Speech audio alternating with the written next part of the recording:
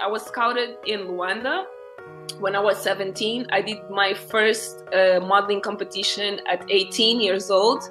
And then during the same year, I moved to England, to Leeds, to do events management at Leeds Metropolitan University.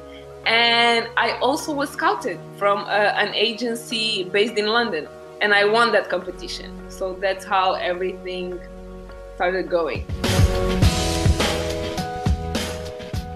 Living in New York was probably the best, not just as a professional, but as a person, because I became more mature because I didn't have my mom and dad to do anything for me.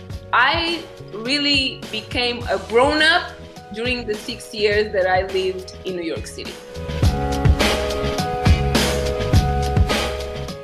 The castings, I feel, is the hardest process because you have to deal with your own insecurities because you are being cast with 100 other girls different than you are, taller, smaller. At some point you have to be strong mentally and emotionally because otherwise you will compare yourself to everyone else.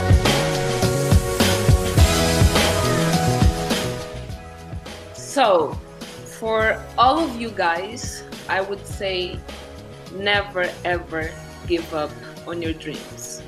It may sound as a cliche statement, but it's not.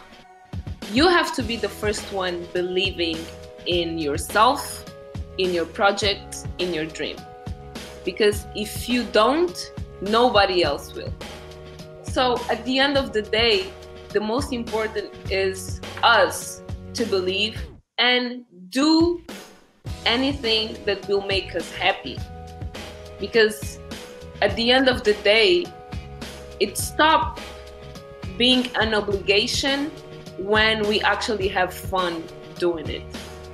And that's key for a successful career in any field, I guess. So